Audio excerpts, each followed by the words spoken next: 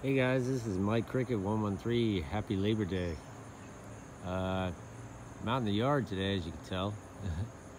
And you see that big tree there. One of these days I'll be using that for a wire antenna. But for right now, I'm talking about this 23-foot IMAX, SolarCon IMAX 2000 that I have in the yard here. I use it for 11 meter in the shed there. I got an 11 meter radio.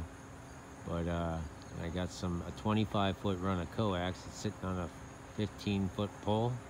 It's gas pipe I got linked together, and works great on 11 meter. Talked to a bunch of locals in the area, like 2 or 3 towns over, sometimes 4. And then on skip DX days, you know, I've talked as far as Iowa on a stock radio.